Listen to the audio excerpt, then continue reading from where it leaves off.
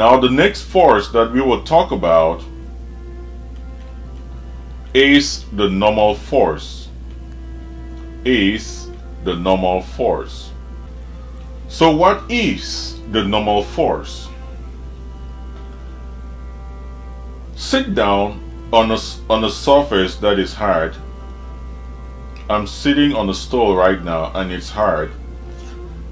You can actually feel a force exerted on your butt acting upwards. That is a normal force. But what really is a normal force? A normal force is a contact force acting on an object because it is pressed on another. For example, consider our crate at rest on a flat surface. Obviously, the crate has weight because the earth is pulling it downwards. So the gravitational pull of the earth on the crate is downwards. But the reason the crate itself is not falling through the earth is because there is a force opposing that downward force acting upwards. We call that force the normal force. We call that force the normal force. It is a force, meaning that it has a magnitude and a direction. So keep in mind that the normal force always, I mean always, acts perpendicular to the surface. When I use the word perpendicular, I mean at right angles. So if the surface is flat, the normal force will either act upwards on the object sitting on it or downwards on earth.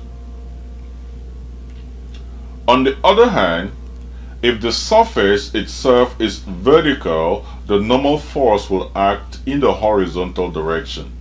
It is always at right angles. Always at right angles. I really cannot overemphasize that statement. Now, before we move on to the next, it is very easy to visualize the normal force or feel it.